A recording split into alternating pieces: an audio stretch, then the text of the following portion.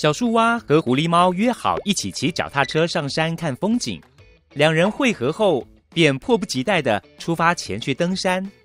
一开始道路十分平缓，随着高度渐渐上升，路线的坡度也越来越陡，两人觉得越来越吃力。正好这时遇到了岔路口，于是决定停下来休息一下，顺便讨论应该要走哪一条路。小树蛙想起了自己在入山口处有拍下自行车步道的地图，小树蛙赶忙拿出手机和狐狸猫一起讨论。看来总共有2条路线可以登山，分别是直接登山的路线，也就是我们现在走的路，螺旋形的路线，2种路线可以选。荧幕前的你觉得选择哪一条路线才能比较轻松省力呢？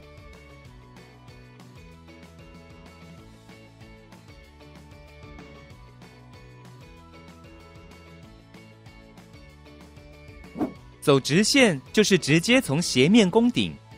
而螺旋形的路线就像是将斜面围绕在圆柱上，可以被展开类似为一个斜面。而以不同的倾斜程度的斜面上山，会有什么不同的影响呢？小树蛙灵光一现，想起来很多公家机关或是商店的门口都有设置无障碍坡道，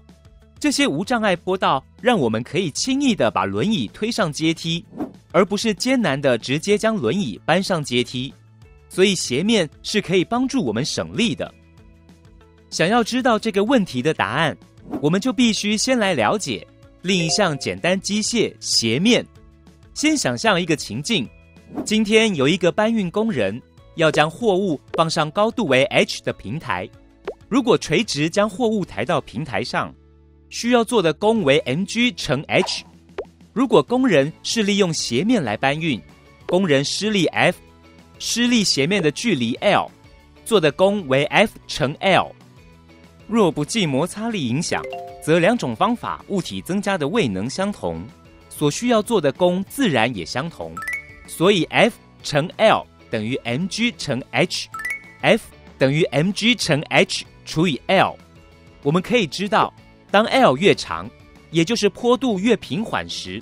我们所需要施的力就越小，但是 L 越长，所需要推的时间也越长，所以我们费时。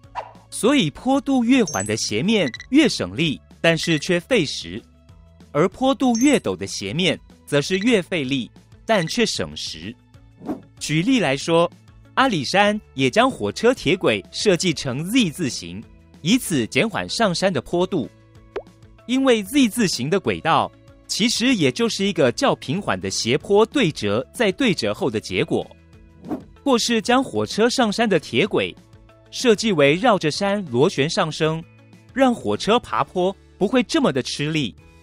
而这种将斜面围绕在圆柱上的工具，很常在日常生活中使用到，所以也被归类为简单机械的一种，即称为螺旋。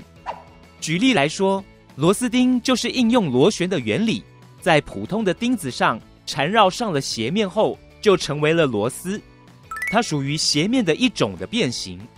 螺旋上突出的纹路称为螺纹，而相邻的2个螺纹沿圆柱轴方向的距离称为螺距。螺距越小，螺纹越密，展开出来的斜面越平缓，也就越省力。但同时，因为平缓的斜面距离较长，所以比较费时。反之，螺距越大，螺纹越疏，展开出来的斜面越陡，也就没有那么省力。但因为陡峭的斜面距离较短，所以比较省时。相信大家都有锁过螺丝的经验，但是都没有认真观察体验过，所以荧幕前有兴趣的你，可以找找看家里的工具箱，看看有没有不同螺距的螺丝，实验看看将螺丝锁进木板时的感受相不相同。实验完后会发现，如果要将螺丝旋入同样深度，需要旋转螺距窄的螺丝较多圈，花费较多时间才能达成，而相较之下，螺距宽的螺丝只需要旋转较少圈，耗时较短。现在学会了斜面和螺旋这2项简单机械了，狐狸猫对小树蛙说：“至知道要选哪条路我们会骑得最轻松了吗？小树蛙回应，两条路线比起来，螺旋状的路线是最平缓、最轻松的，我们就走这条路线吧。狐狸猫点点头赞同，虽然路途比较长，不过我们也不赶时间，沿途还可以看风景，也不错。我们出发吧。两人骑着骑着，小树蛙的脚踏车竟然落链。小树蛙沮丧地低头，喃喃自语地说：哎，出门就遇到这种事，怎么办？修蛋机嘞！狐狸猫说：其实只要了解脚踏车的机械原理，修好它轻而易举。狐狸猫要求小树蛙先观察一下，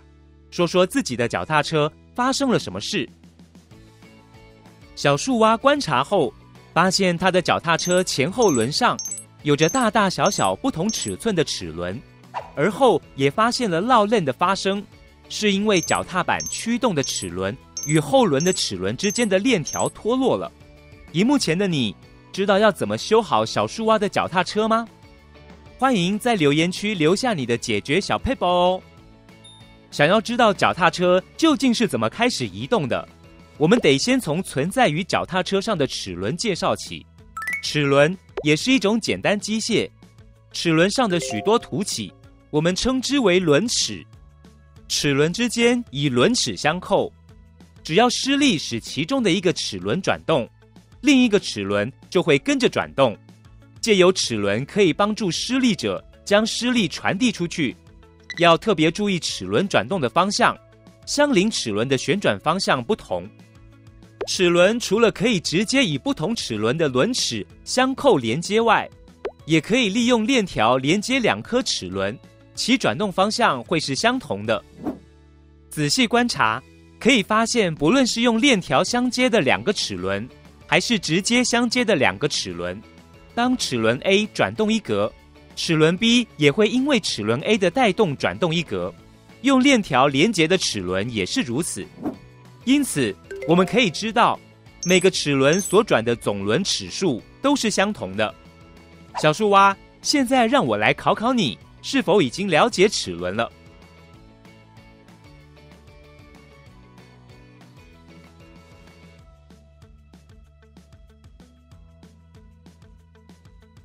了解齿轮的原理后，你知道怎么解决脚踏车落链的问题了吗？落链的状况下，只需要将链条重新挂上前后齿轮上，让脚踏板连接的齿轮可以带动后轮齿轮，脚踏车就可以顺利前进了。不一会儿的功夫，小树蛙跟狐狸猫就协力将脚踏车修好了，终于可以继续往前了。最后，我们来统整一下今天的重点吧。今天认识了3种简单机械。第一种简单机械是斜面，我们知道了斜面的坡度平缓，则其斜边的长度越长。根据 F 等于 W 乘 H 除以 L， 可以知道，这样的斜坡虽然能够省力，但是却因斜边的长度长，所以费时。第二种简单机械是螺旋，螺旋其实是一种斜面的变形，它的螺距越小，意味着其展开的斜面越平缓，带来省力费时的效果。第三种是齿轮，如果今天有2个相互连接的齿轮，齿轮 A 转动的总齿数会跟齿轮 B 转动的总齿数相等，